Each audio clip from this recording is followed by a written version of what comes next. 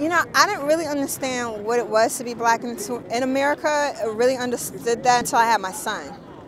And raising an African American boy as a single mother, that's scary because you're like, are you raising this child to pretty much be murdered in the streets?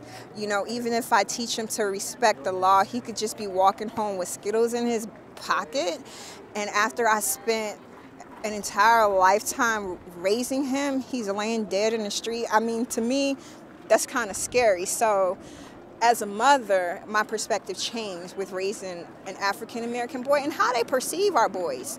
You know, how they look at our boys. It's always something negative. It's always something, you know, oh, they're big, they're too big, or they are, they're not capable of learning, or, you know, they have ADHD.